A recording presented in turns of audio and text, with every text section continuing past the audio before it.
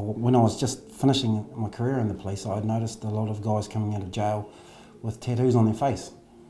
So I thought it was a good opportunity to be able to have something available for them to get those tattoos off.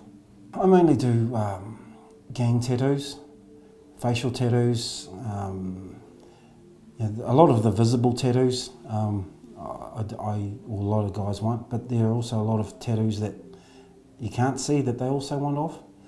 Again, some of those are gang tattoos. They're actually quite ingenious, the things that they can make tattoo guns with.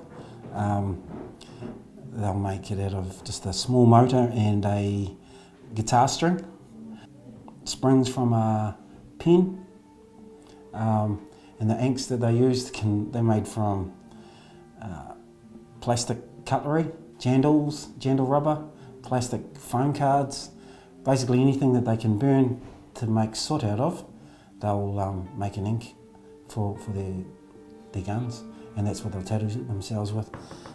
So I've seen all sorts of stuff, printer cartridge ink, boot polish, pen ink, yeah, and they can make an ink out of to tattoo themselves. The art, I have to say, even though I don't like the tattoos myself, that the artwork is pretty amazing. If they were to put something towards the removal themselves, then there's an incentive to keep it off. Like walking down the street with tattoos on your face, you don't have to say anything and people are already making judgments.